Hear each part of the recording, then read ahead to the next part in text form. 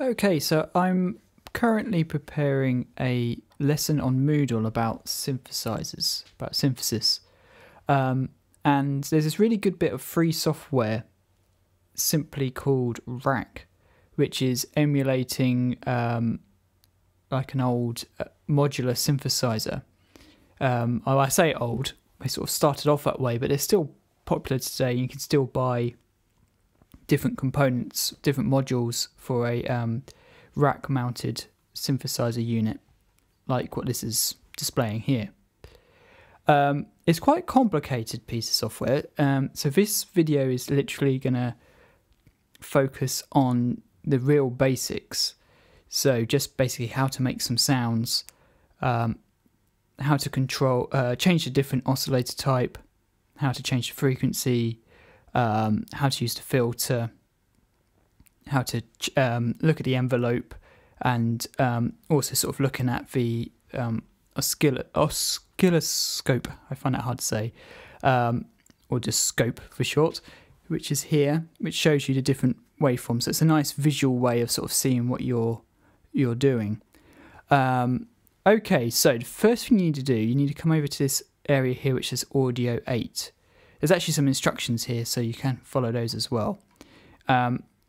So where it says Audio 8, this is where you set up where the sound comes out of. So you want core audio, that's good. At the moment, when you first load it up, it says no device, so we need to change that. Most of the time, you're probably going to want to use built-in output. This might say something a bit different if you're using a PC. So this is available. This software is available for both Mac and PC. So built-in output will come out of the headphone socket or your speakers. If you've got an audio interface like me, you can route the audio out of there. I'm actually going to make it come out of the built-in output because then I'm recording into the audio interface via that. So I click on that there.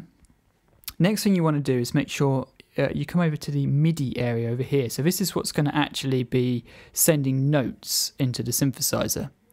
So you'll see the default here is computer keyboard. So you can use your laptop keyboard or desktop keyboard, whatever you've got, as an actual sort of music keyboard. So see that the option here is QWERTY keyboard. So if I click on letter Q, and I can then now play the keys like a music keyboard. But I've actually got a MIDI keyboard plugged in currently. So where it says computer keyboard, I can change that to be core MIDI. And then where it says no device, I can change that to my various MIDI stuff I've got plugged into my computer. So I'm going to choose my Eddie roll, which is my keyboard. So now I can play my MIDI keyboard, which is a bit easier than using the keys. So the next thing to have a look at is, let's just go from left to right. So we've got voltage, the VCO1, that stands for Voltage Controlled Oscillator 1. So this is emulating a analog synthesizer which uses different voltage signals to send signals to different parts of the synthesizer. So, but this is all digital because it's obviously a bit of software, but it's emulating that. So they've stuck with the same sort of terminology. So voltage controlled oscillator. Really, that should say digitally controlled oscillator, but never mind. So here you can change your different waveforms. So you should be familiar with these. You've got sin, which is short for sine, triangle, saw, and square wave. And because this is a modular synthesizer, it uses these little patch cables to join things up. So this is again emulating what the real thing would be like. So instead of just literally clicking a dial over the saw, you have to like plug in a little cable to send the signal of the saw wave to the next part of the synthesizer, which in this case is the filter. So if I play a note now, you should see in the oscilloscope, the scope here, it should display a sort of like a sawtooth shape. You'll see that it's a bit rounded. There's a reason for that, and that's because it's switched onto analog mode. So what this does is it tries to emulate the sort of slightly warmer, imperfect waveforms created by an analog synthesizer. So if you wanted it to be much more pure, you can and more accurate, you can switch it to digital mode. And now if I play,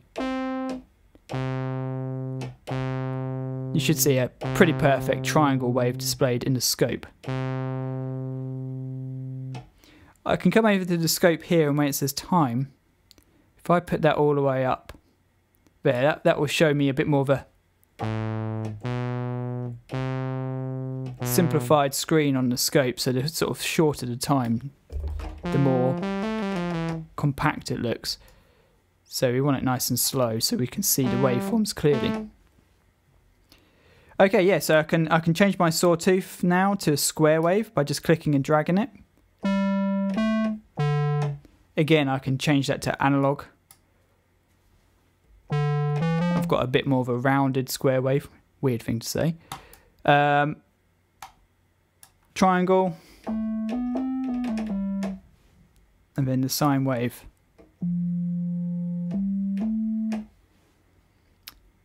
Okay, so the next part, let's go back, let's put it back to sawtooth. So this is then being fed, so you follow these cables. So let's go right back to the MIDI part here. So VOCT here, which is just sort of the output, the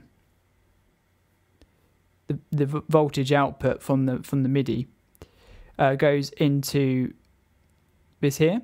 So this is basically saying that the notes are going into the voltage controlled oscillator.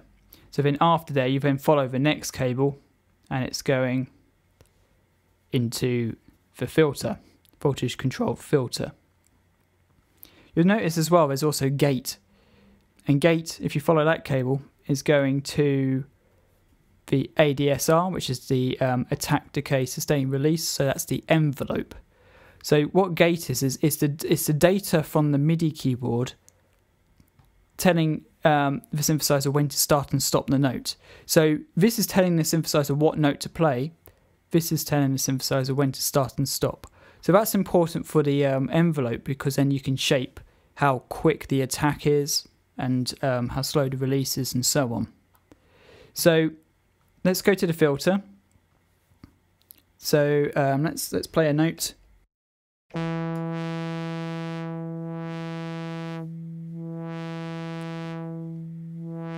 So at the moment we've got a low pass filter. You can actually increase the sort of effectiveness of the filter by changing this dial here. If you move it up a bit, it gives you a bigger range.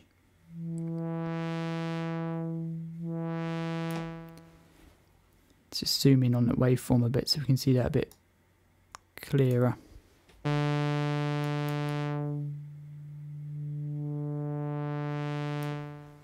So you can see that's working there.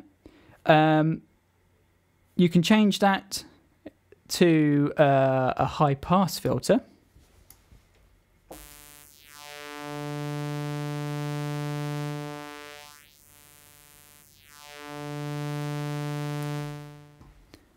As well, so let's change that back. So the filters, you'll notice, are going to the mixer. So the sound, because the sound is going from the oscillator into the filter, and then it goes to the mixer, which is like the amplifier bit. So if I remove this cable here,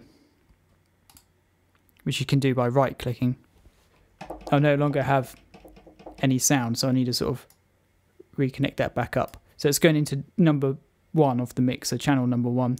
So I could create like a load more oscillators and then put them into the different channels of the mixer, which we'll do in the next little session I do on this. But today we just mess around with what's already here. So remember resonance. Let's go back to the filter. Resonance, what that does is it boosts the frequencies around the cutoff point. So the cutoff point is wherever this dial is. So there's a little bit of resonance at the moment. If I completely remove it, it kind of makes it sound more like a volume sort of fade. But if I turn up the resonance,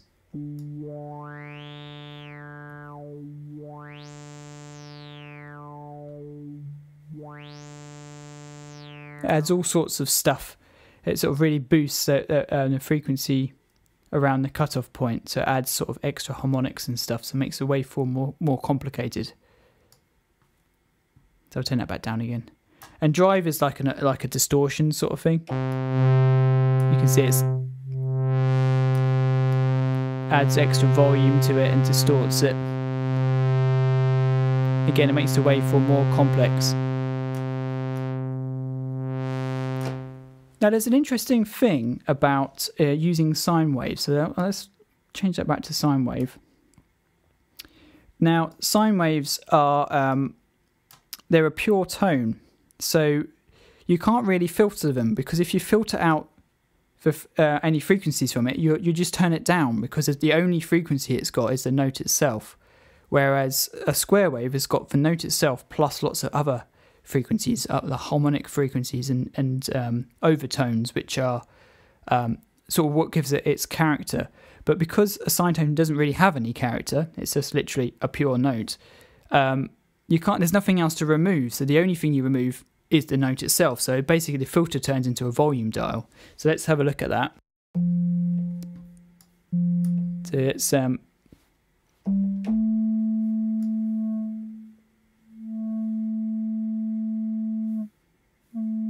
basically it just turns it down. I think there is something a bit weird happening. It might be because of that dial.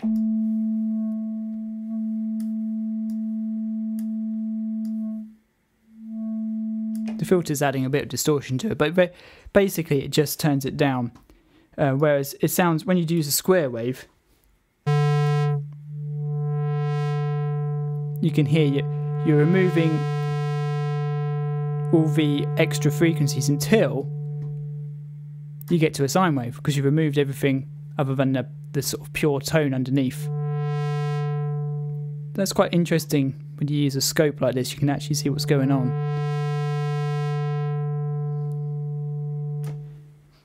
Okay, so next, let's move on to the envelope. So the envelope, like I said, is being controlled by when the note is turned on and off, which is what this gate is doing. So we have briefly talked about envelopes before, but let's go over that again. So ADSR stands for attack, decay, sustain, release. This is your attack, this is your decay, this is your sustain, and this is your release.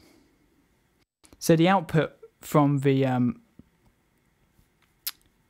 envelope is going to this control here underneath input 1, which is coming from, which is basically our note going in there. So this is controlling the dynamics. So the mixer part sometimes gets called the amp part. So that's controlling sort of how much we turn it up, how quickly we turn up the note and down again. So that's kind of done by the mixer section of the synthesizer. So let's start with let's have our release all the way down low.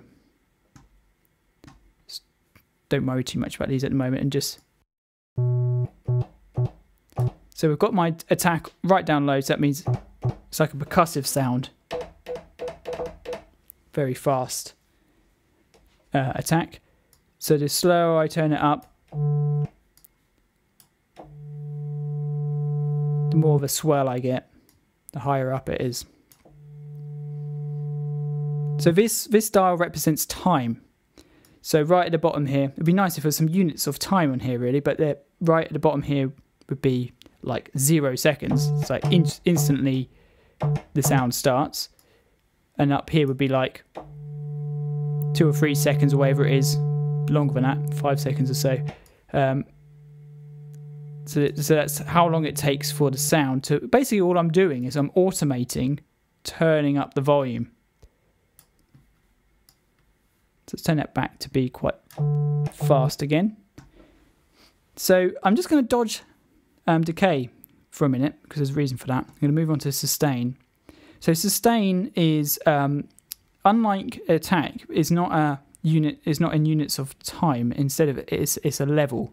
So it's what level the attack goes up, or the note sort of settles on. So if I have that quite quiet, you can kind of hear the note. It's the volume it settles on is quite low. But if I have that really high,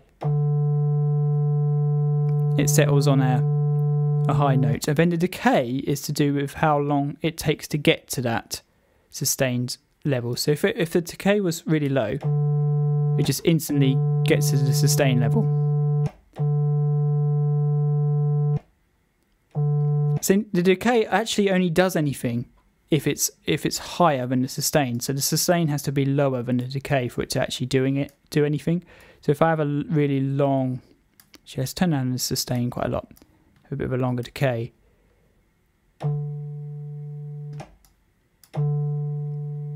You can hear after the attack, it then decays down to the sustain level. You can see quite nice, there's these little flashy lights. So it tells you which part of the envelope it's currently on. So it will kind of work through like this. So let's turn the release up a little bit. So you see that the attack, turn that up a bit, starts with the attack, then it goes to the decay, and then it decays to the sustain, and then when I release the note, it goes to when I let go of the note on the keyboard, so it goes to the release. So let's turn that up higher, and the attack up higher. You should see now it sort of steps through this in a sequence. Attack, decay, and it holds on to the sustain until I let go of the note, and then it goes to the release and turns it down slowly. Okay, I think that's about everything for this lesson. Obviously, you can turn up. This is just like a master volume for this oscillator. And then this is our master volume for the whole synthesizer, so that will turn everything up if you had other stuff. So yeah, just thought this is quite a nice thing considering it's free.